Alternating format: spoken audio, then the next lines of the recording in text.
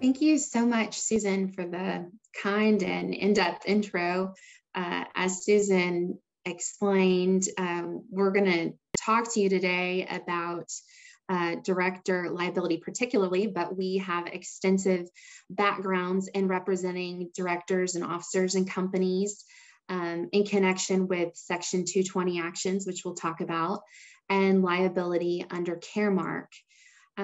So although mitigation of director liability is relevant and interesting, and I know that's what we're here to talk about, we have to touch on the case law, which admittedly is not always as interesting. So we'll do our very best to focus on its application and to avoid legalese. But if you have any questions, don't hesitate to put those in the Q&A or follow up after.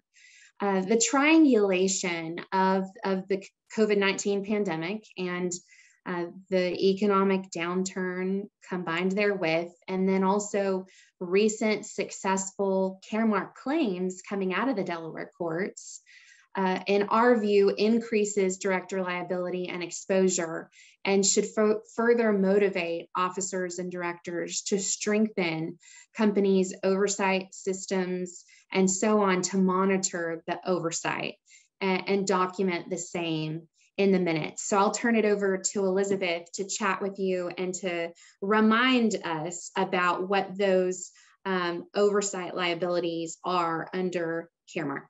Hi, everybody. It's nice to be with you today. Thank you for giving us some of your time.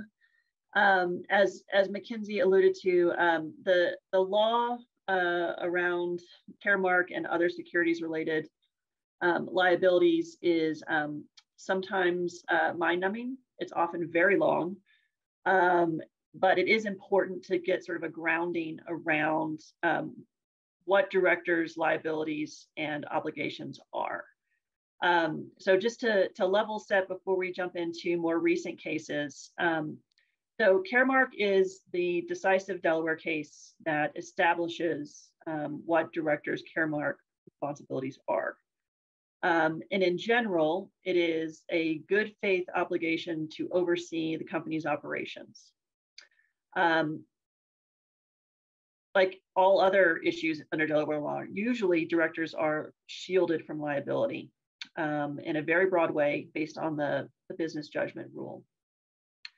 And so in order to get at directors legally, shareholders have to go through a process of usually filing a derivative action on behalf of the company. They either have to make a demand on the company itself to investigate the items that the shareholder is worried about, or they have to establish that making a demand on the company would be futile. And so most of these legal concepts arise in the procedural posture of a shareholder bringing a cause of action and claiming that demand would be futile. They do that by alleging that a majority of the board can't actually be trusted to determine whether litigation should go forward. And it's often done by suggesting that a majority of the board is subject to Caremark liability. So that's how these issues come about, and that's generally how the courts in Delaware are approaching the legal analysis. So what are the Caremark obligations? There are two main Caremark obligations. The first is directors have an obligation to implement a board level control and reporting system to alert the board to issues that they need to be aware of so that they can fulfill their obligations of good faith. The second is they have an obligation to actually monitor those systems and to take action based on red flags that are brought to the board's attention. So there are two different inquiries that go into an analysis of a Caremark claim. One, is there a reporting system at all that's been established by the board? It's very rare now that there wouldn't be a board level reporting system that's in place. So most of the Caremark claims and case law is developed around the second inquiry, which is, did the board fail to properly monitor and react to any red flags that arose through that oversight system? So with that baseline setting, we should talk about some more recent cases, and I'll let Mackenzie get started on that. So as Elizabeth just highlighted, Caremark essentially requires oversight and monitoring of that system of oversight. And in Caremark, the Delaware court confirmed that a Caremark oversight claim is one of the very hardest to plead and prove. So what we've seen over the last decade plus is multiple cases over and over of plaintiffs attempting to prove Caremark oversight claims and failing to do so, and being dismissed at the very earliest stage of the case, the dismissal stage. And the first change in tide regarding the application of Caremark liabilities occurred in a recent case, the Marchand v. Barnhill case, that came out of first the Delaware Chancery Court and then the Delaware Supreme Court in 2019. And so we're going to start by talking about that case. It's known as the Bluebell case. In Marchand, a stockholder brought a derivative suit against key executives and directors of Bluebell, claiming that they had breached their fiduciary duties arising out of Bluebell's listeria outbreak. So as many of you may recall, Bluebell Creameries suffered a listeria outbreak in about 2015, causing Bluebell to recall all of its products, to shut down production at all of its plants, and to lay off a third of its workforce. Sadly, 3 people passed as a result of the listeria outbreak, and less consequentially, but nonetheless important to our analysis today, stockholders also suffered losses because after the operational shutdown of the plants at Bluebell, Bluebell suffered a liquidity crisis that forced Bluebell to accept a dilutive private equity investment. In the Marchand case, the plaintiffs asserted a claim against the directors for lack of oversight under the standards developed in the Caremark case, which we previously discussed recognized both an obligation to attempt in good faith to assure that a corporate information and reporting system, number one, existed, and number two, that such appropriate information would come to the board's attention in a timely manner and be monitored.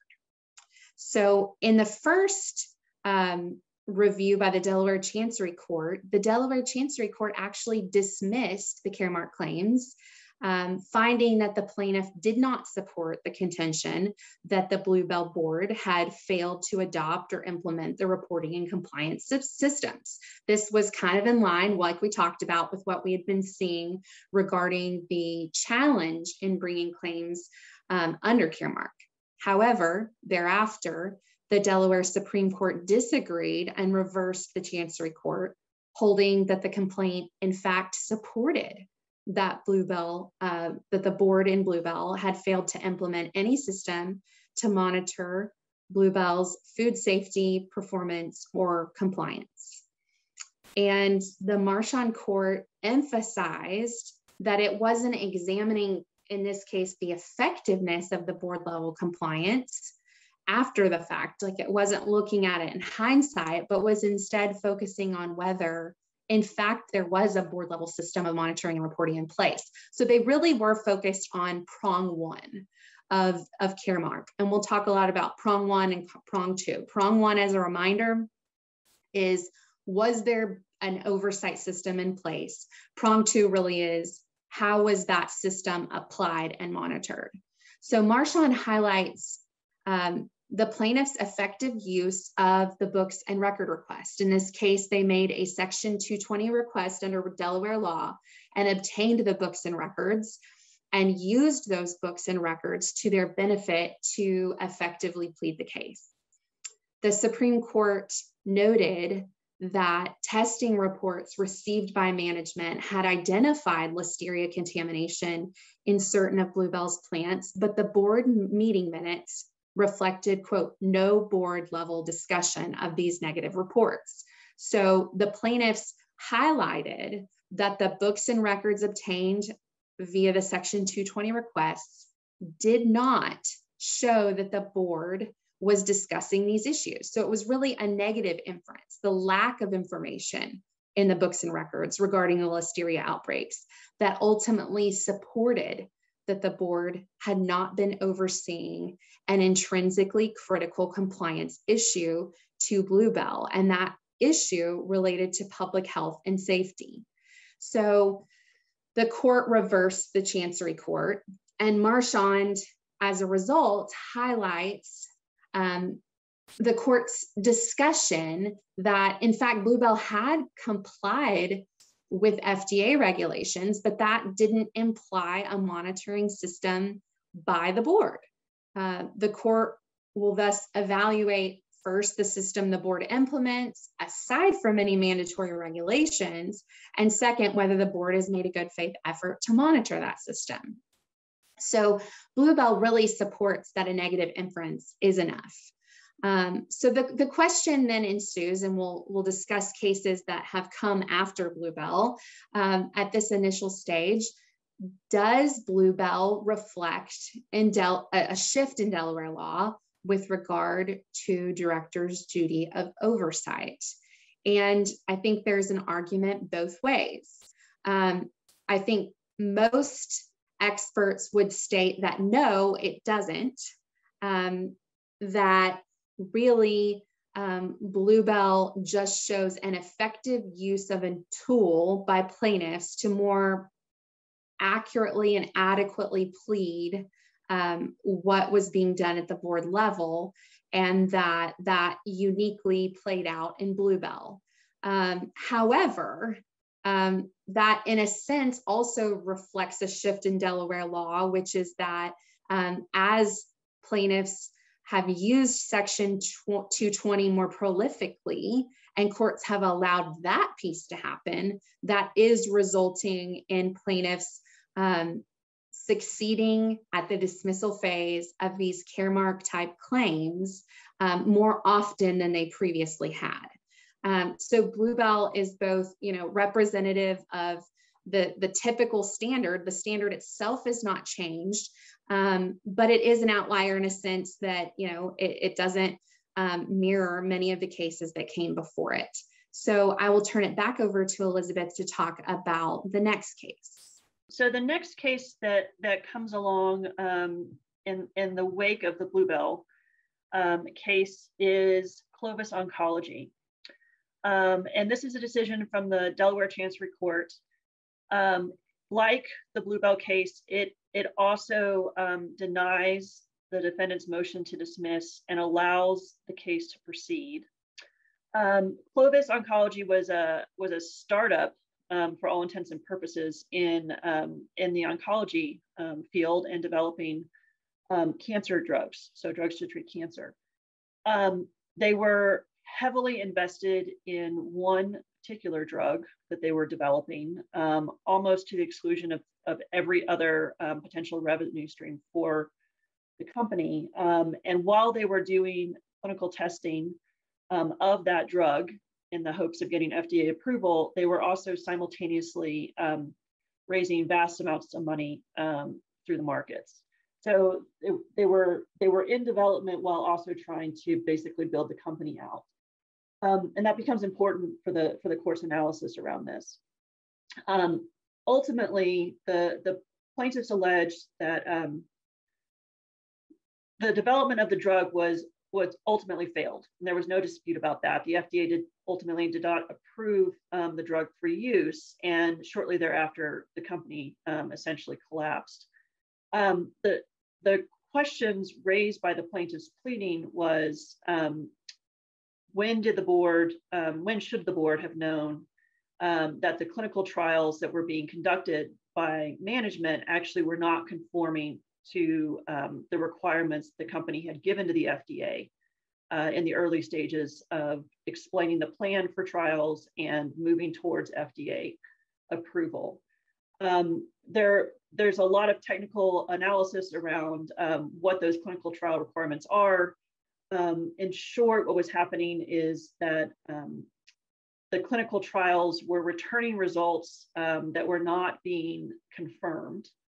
And as the plaintiffs alleged, the company was reporting out higher than confirmed positivity rates in terms of confirming the drug's ability to actually treat cancer. And this case focuses on the second prong of Caremark. There's no dispute that there was a monitoring system in place. There's no dispute that the board had set up an internal control system that should have allowed it to understand what was happening within management. So the case really focuses on the second prong of Caremark, which is the red flag prong. And whether the board was, one, appropriately monitoring the systems that it set up, and two, appropriately responding to the red flags that were being raised within the system. What's important about this case, and ultimately I think what the decision really turns on, is also a line of thinking that began in the Bluebell case, which is this was a mission critical component for the company. There really was only one drug that was likely to be able to allow the company to succeed. And given that, it falls within a line of cases around mission critical revenue streams and what the board should be focused on. Similarly, in the Bluebell case, Bluebell makes ice cream. It is basically the only source of its revenue stream. And it's in a highly regulated space. There are FDA regulations. There's lots of compliance obligations that go along with that mission critical product. And the same was true in the Clovis case. The development of drugs, the testing of drugs, obtaining FDA approval, all of that is a heavily regulated and compliance-driven part of the business. And because of that, the court specifically notes that the board's obligation with respect to red flags in that space, it's not a heightened standard, but it makes inferences around whether red flags were ignored potentially easier to establish through well-pleaded facts by the plaintiffs. So that was sort of the carry-on of the Bluebell case as we move into Clovis, where again, the issue isn't whether the plaintiffs will ultimately succeed because the decision is happening at the motion to dismiss stage. It's just whether the case can go forward. And basically, again, the court reiterated that Caremark doesn't demand that the board see the future and anticipate every possible bad event that might come. But it does require, and this is the language from the court, a sensitivity to, quote, compliance issues intrinsically critical to the company. And I think the nature of where the red flags were occurring largely drove the outcome in Clovis. And I'm going to let Mackenzie talk about the third scary case that has come about for potential director liability. Wonderful. So before I turn to the next case, I did want to highlight that one of the unique things in addition in the Clovis case was that the court there emphasized that where the director is an expert, because this board, the Clovis board, was composed of industry experts. And the court found that where the director is an expert, the court will not allow the expert to avoid liability, but instead kind of, again, is it heightened pleading? Maybe not. Or is it a heightened standard? Maybe not, but it certainly requires active monitoring. And so where you have directors who are experts in the industry of the boards on which they serve, our advice would be to pay special attention to this recent turn in case law or development in case law, in addition to the particularly vulnerable industries and company types. And so now we'll turn to the next case, the Intermarketing Group USA v. Armstrong dispute. That is our first case in 2020. And this related to Plains All-American. And we talked about in Bluebell and in Clovis, the monoline businesses. And we'll see kind of a shift here that Plains All-American Pipeline was not monoline. And we'll talk about how that applied. So here, like in Bluebell and like in Clovis, the Delaware Chancery Court similarly allowed the plaintiff's claims to survive dismissal. And in this case, Plains was a partnership that owned thousands of miles of pipelines. Uniquely, this case is in relationship to the duty of good faith that was actually contractual in nature rather than based on fiduciary responsibilities. But regardless, the court relied on Marchand and Caremark in treating that contractual duty as if it were based in fiduciary principles.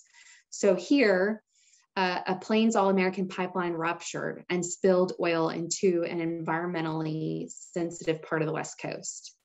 And for a pleading stage case, this case arose in a somewhat unusual context. Here, the plaintiffs asserted that the defendants breached their fiduciary duties, again, by failing to implement or properly oversee pipeline integrity reporting. And here, the complaint cited specifically to testimony of the company's CEO in connection with criminal proceedings regarding the pipeline spill, in which the CEO testified under oath in California that there were, quote, no board level protocols to monitor pipeline integrity. So again, although this doesn't relate specifically to a Section 220 request, we do have unique information at the pleading stage that allows the plaintiff to point to a lack of monitoring by the board. So in this case, though the company had an audit committee charter, so under Prog 1 of Caremark, we see that they had an audit committee and the charter outlined what that audit committee was supposed to do. So the oversight was there. The question is, was it being implemented effectively? Was it being monitored? And because of the CEO's testimony, the plaintiff cited no documentation that supported that they were performing their duties as required. So there was no documentation for the defendants to cite to about what they actually did. And the CEO's testimony that the board never discussed pipeline integrity supported the inference that the plaintiffs made that the audit committee failed to perform its duties. So ultimately, the Delaware Chancery Court refused to dismiss the Caremark claims against the general partner, finding that the general partner through the board had violated its contractual duty, again, the duty of good faith, to Plains by consciously failing to oversee its mission critical objective of maintaining pipeline integrity. So again, we talk about mission critical in this opinion, and that the pipeline piece was a part of Plains' mission critical operations. And the court's determination that the company was a heavily regulated company informs what compliance concerns are mission critical for the board to oversee. So in Marchand and Clovis, we see a suggestion perhaps that a monoline business, one that relates just to ice cream and then one that relates just to a particular drug, is more likely to be deemed mission critical because the board would necessarily have to oversee that monoline business. But in Plains, Plains was a company that included transportation, pipelines, and supply and logistics. So it was kind of one of three major facets of the company that had failed. So Plains had multiple business lines, but the court still found in Plains that the pipeline structure was mission critical for the board to oversee. So this is both kind of an extension of Marchand and Clovis and also somewhat an expansion So we see some of the same applications, and then we see it be applied beyond the monoline business structure that we saw in the prior two cases. And these three cases pretty much end what we saw as the string of successful cases by plaintiffs. And now we will talk about kind of the flip back to dismissals and distinguish those so that you and your board members can determine where you have particular exposure. All right, so the potential swing back to business as usual began in the middle of last year with Berman v. Brandt. It came out of the U.S. District Court of Delaware, dismissing a lawsuit and again analyzing and focusing on the second prong of Caremark. It's an interesting case because this is a dental supply company, and the factual background involves allegations around both antitrust violations and fiduciary duty violations by the board. In short, the dental supply company was allegedly engaging in some anti-competitive contracting for several years. And once that anti-competitive alleged price fixing was stopped by the then management in charge, as you might expect, the profitability for the company itself drastically fell. And so in response to the market reacting to that, sort of a slew of cases were filed, including just direct shareholder class action litigation, and then the resulting derivative claims. What's noteworthy about this case is it's basically a return to how courts normally look at Caremark claims, and that ultimately the recommendation was it be dismissed. Here, the plaintiffs acknowledged there was a reporting system. And then basically there were no well-pleaded facts, no documentation provided by the plaintiffs to suggest that the audit committee and other committees that monitored the oversight system weren't trying to do their job well. And the fact that management was entering into contracts that were violations of alleged violations of antitrust law and artificially inflating prices isn't necessarily something that the board was either made aware of or should have been made aware of through this monitoring system. So Berman is remarkable in the sense that it marks a return to the unremarkable, or at least a potential shift away from the three cases that we've already discussed. Another opinion from the Delaware Chancery Court, wherein the court dismisses the plaintiff's stockholders' claims, is in Ray MetLife derivative litigation. And in this case, plaintiff stockholders brought claims against MetLife, and the court ultimately found that the plaintiffs failed to plead the sufficient facts to imply the director liability should be excused, or the demand should be excused. MetLife, in this particular case, had a long-standing business unit called the Pension Risk Transfer Business. And the purpose of that unit was to essentially undertake other businesses' fixed benefit pension obligations to employees by agreeing to pay out an annuity to the employee once the employee retired and benefits became payable. So in this dispute, MetLife was a little slow to adopt new technologies and tracked and gave notice to the employee annuitants of their entitlements at the address that the employer initially provided by regular mail, letters sent to the employee when the employee turned 65. And again, when they turned 70, which was called the two-letter policy.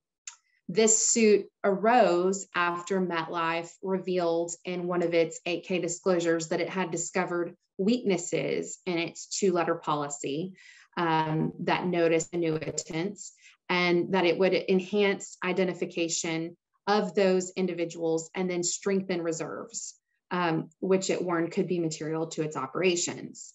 So the plaintiffs alleged that the director defendants failed to refused to implement regulator mandated remedial measures to this pension risk transfer business, and or knowingly failed to put in place or monitor a system and controls to ensure the identification of unresponsive and missing group annuitants. At the Delaware Chancery Court, the court wholly rejected the plaintiff's assertion under the first prong of Caremark. So again, prong one, they found it was very clear from the complaint that MetLife had this extensive network of internal controls.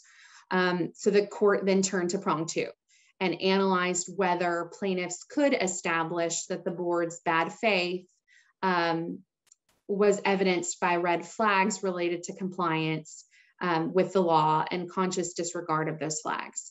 So the court ultimately concluded that the plaintiffs had failed to offer specific allegations to reasonably infer that the board was aware of or ignored two specific red flags. Number one, there was a regulatory action in 2012. And number two, there was a 2016 internal auditor report. And that internal auditor report identified the issues. The internal auditor report identified the control weaknesses and addressed them, but then the audit committee didn't follow up, or there was no indication that the internal audit report was brought to the attention of the full board.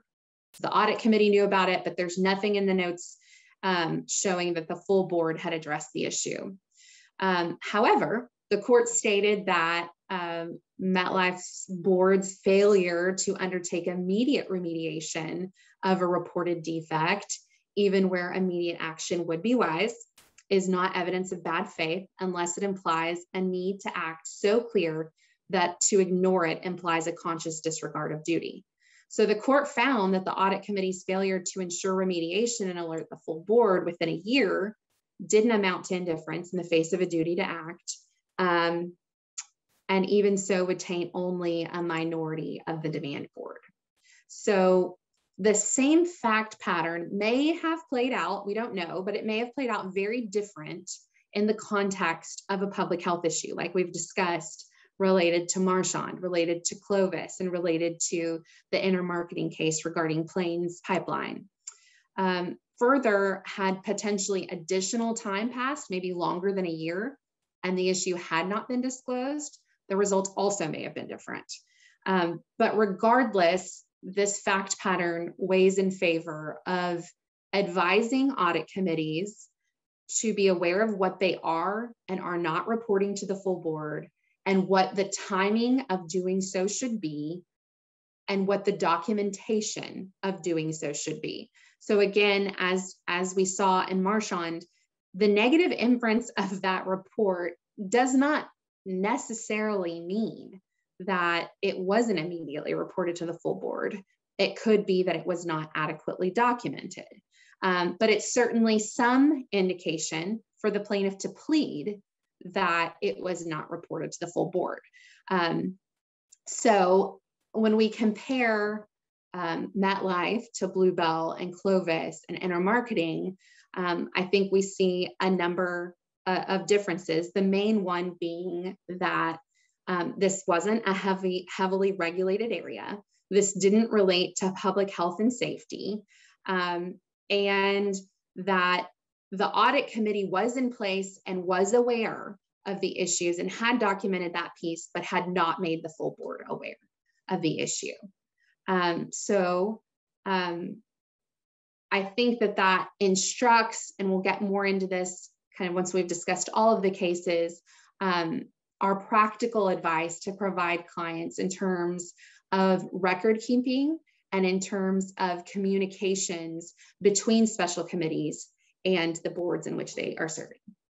Thank you, Mackenzie. I think your conclusion that on different facts, the prior case may have gone a different way is buttressed by the result in the next case, which is another case out of the Delaware Chancery Court where the magistrate judge and then ultimately the district court judge refused to dismiss derivative claims against a company that was operating within the cancer drug space, among other spaces. So this is an interesting case, and I think it does highlight that ongoing refusal to act in the face of obvious red flags is going to continue to be a problem.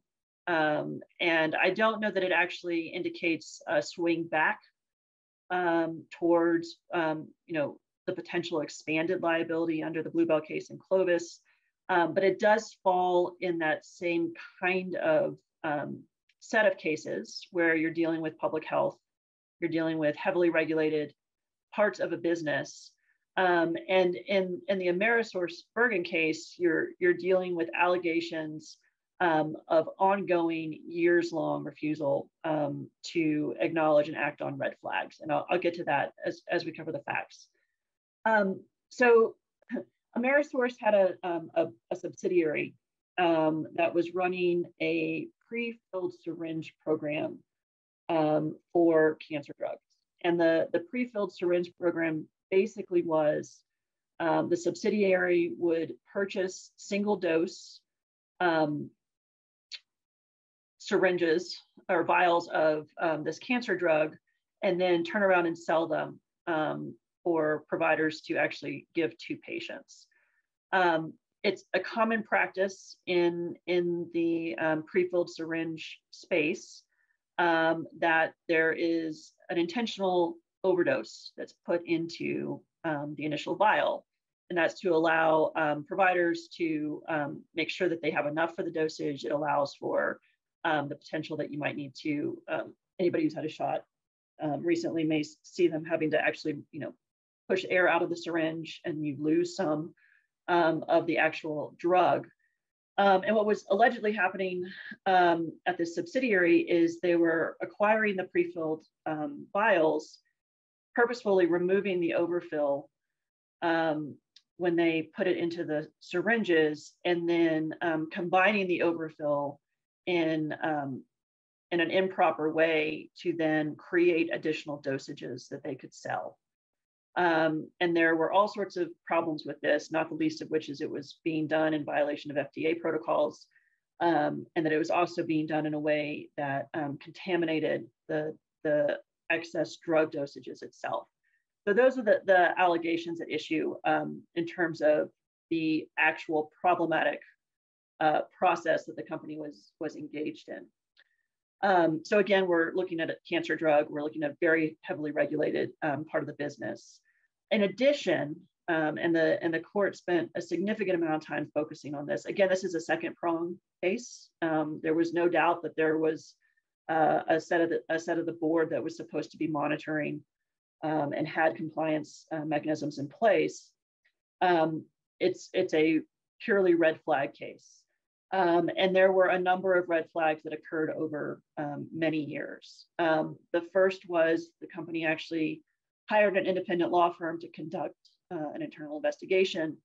That report came back and highlighted specific instances of where compliance was lacking, where the controls themselves might be lacking, where a system overhaul might be needed.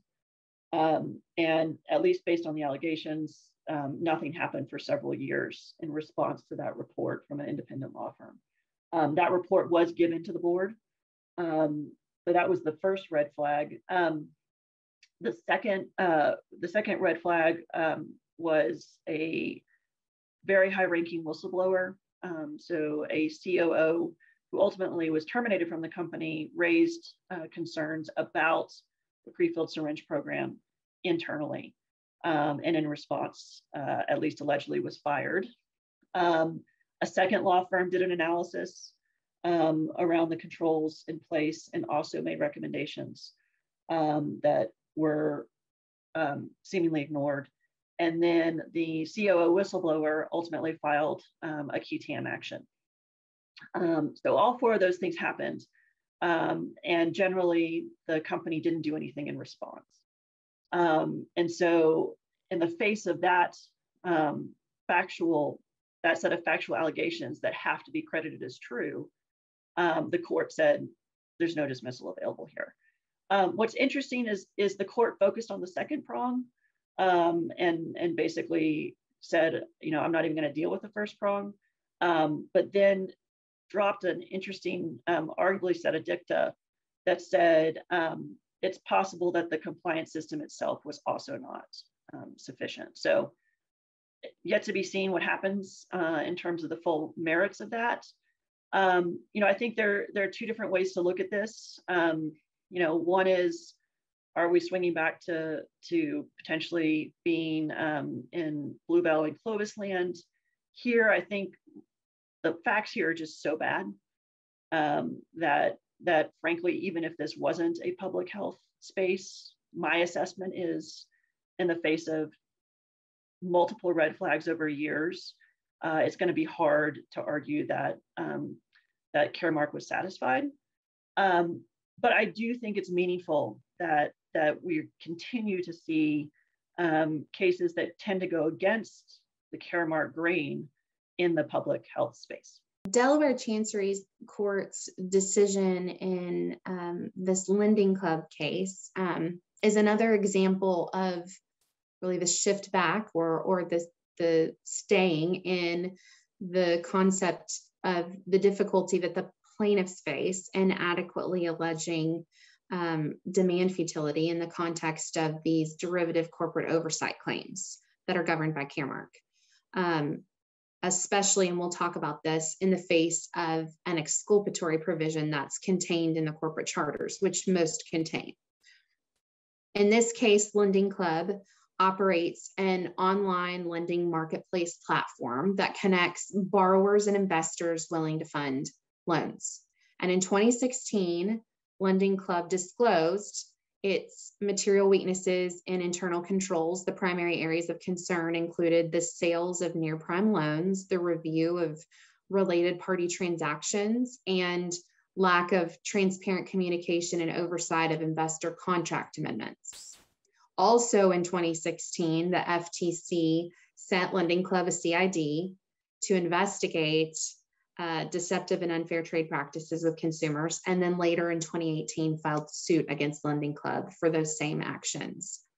So here the plaintiffs argued that both prongs were satisfied, as evidenced by and pointing to the lawsuit by the FTC filed against the company in 2018, alleging that it had engaged in these unfair and deceptive consumer practices.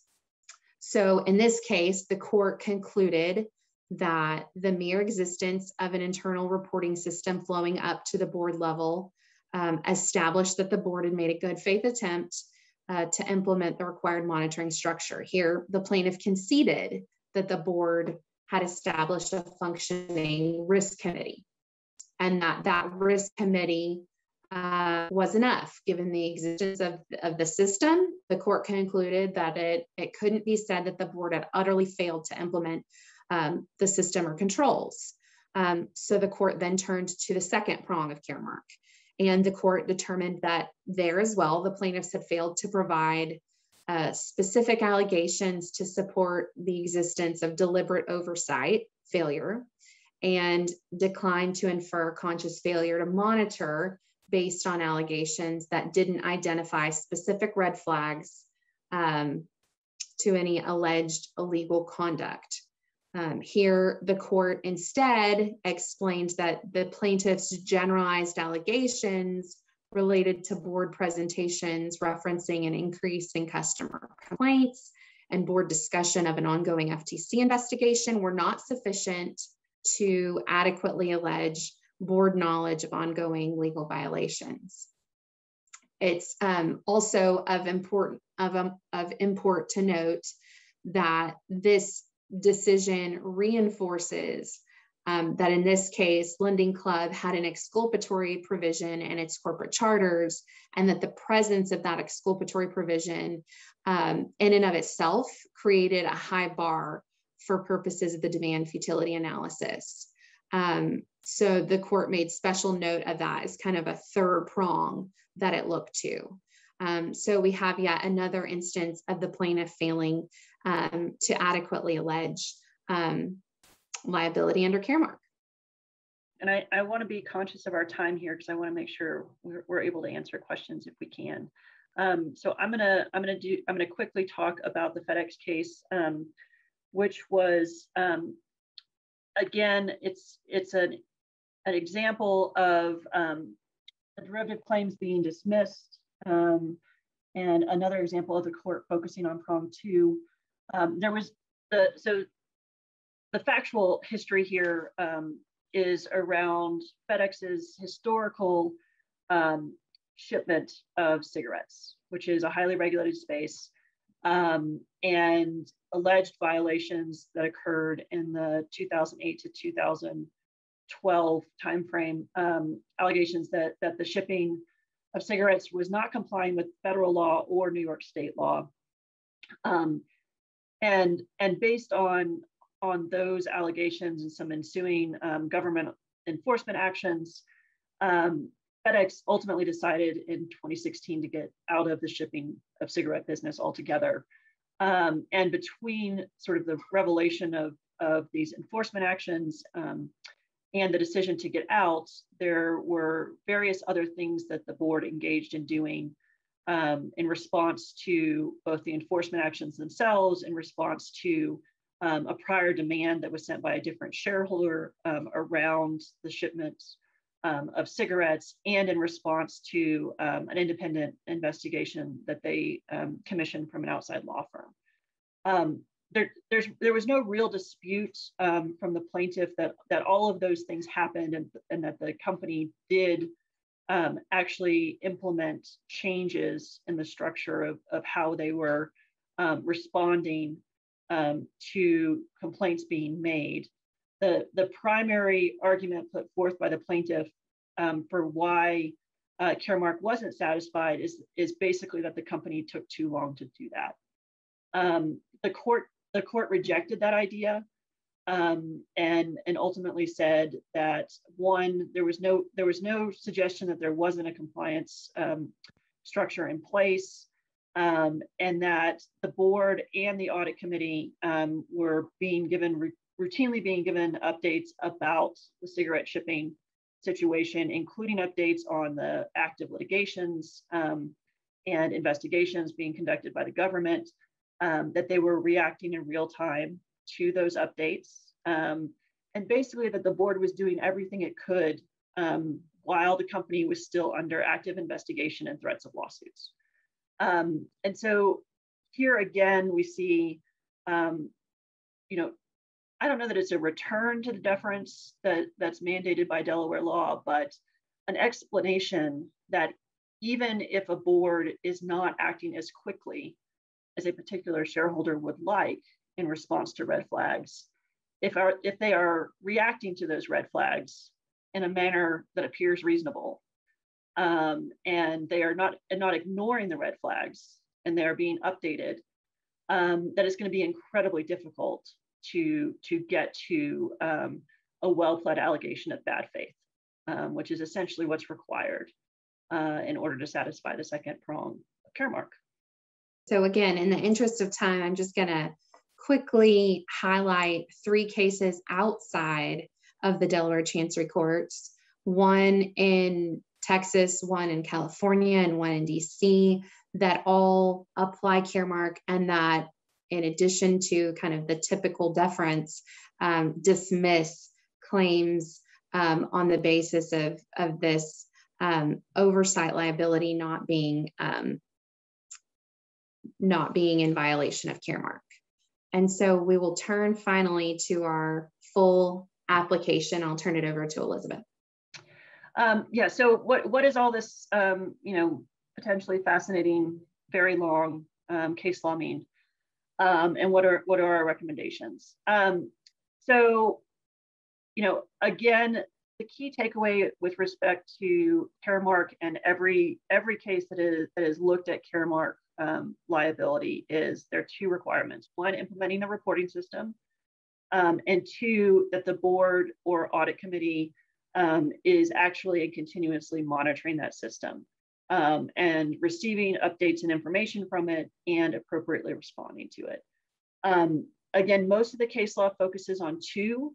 It's rare that a company wouldn't have an implementing and reporting system, but it is worth looking at the scope of those systems on the front end to figure out if there are gaps or obvious potential issues around getting the information actually up to the board level. I think the biggest key takeaway from the recent developments and the results that we've talked about today is because the focus is often on whether the board is complying with their obligation to monitor the system they've put in place, it is vitally important that the minutes include sufficient discussion of that monitoring process.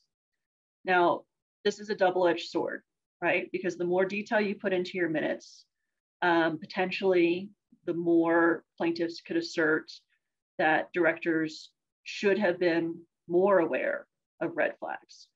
And so it's important to reach out to either your internal counsel or outside counsel to talk through the level of detail that you want to ensure is happening.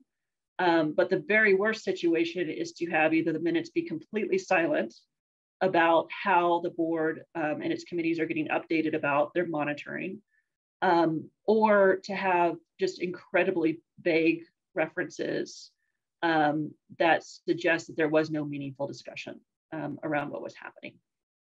And then finally, because so much of what's happened in the last 2 years has been happening in the public health space, and Mackenzie alluded to this in the introduction, the ongoing COVID-19 pandemic and the resulting impact on the market creates an environment in which tag-along derivative litigation is likely to be coming.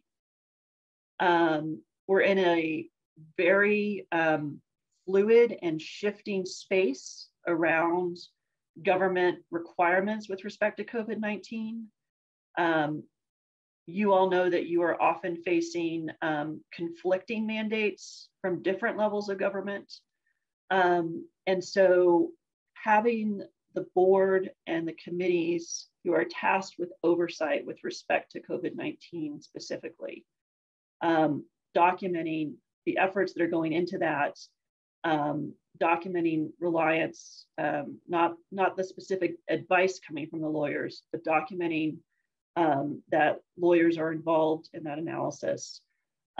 Those things will help insulate directors from the future lawsuits that are likely to be coming as the rest of COVID shakes out. And then I want to open it up to Mackenzie to give her additional practical advice too. Actually, since we just finished hit 1 o'clock, we're going to cut it off there. Elizabeth did a great job outlining the risk and the oversight and the processes, and of course the increased documentation. So if you have any questions, we're happy to answer those via email, and Susan can provide our information, but it's also available right here on this last slide.